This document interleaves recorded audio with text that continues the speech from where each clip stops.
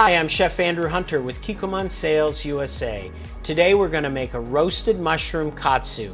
Traditionally, katsu is made with chicken or pork, but we're going to use roasted mushrooms for a plant-based version.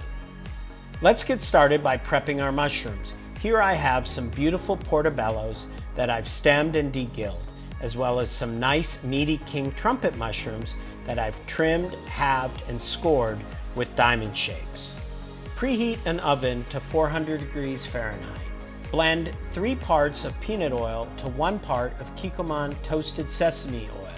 Toss the portobellos in the oil blend to coat and season with salt and pepper. Roast the portobellos in the oven for 25 to 30 minutes or until they're soft and caramelized. For the king trumpet mushrooms, heat a saute pan over medium heat. Add the oil blend with a little butter. Add smashed garlic and ginger to infuse the flavors for a few seconds. Now add the mushrooms, cut side down, and sear until golden brown. Flip and cook on the other side for a minute or two to finish. Now we'll make the breading. Prepare the tempura batter using Kikkoman Tempura mix according to the package instructions. Fill a bowl with panko. Dip the mushrooms in the tempura batter and dredge in the panko, pressing lightly on the mushrooms to make sure the panko sticks. Arrange the mushrooms on a sheet pan and refrigerate until you're ready to fry. I'll show you a quick trick to make the garnish. Here I have a thin chiffonade of Napa or Savoy cabbage. Put the chiffonade in a container filled with ice water and refrigerate covered.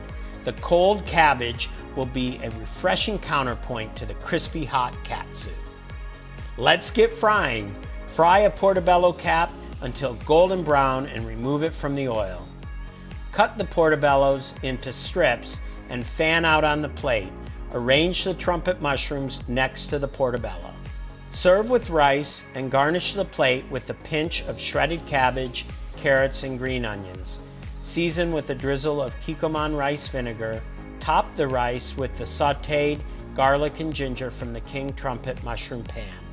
Drizzle Kikkoman Katsu Sauce over the mushrooms and serve.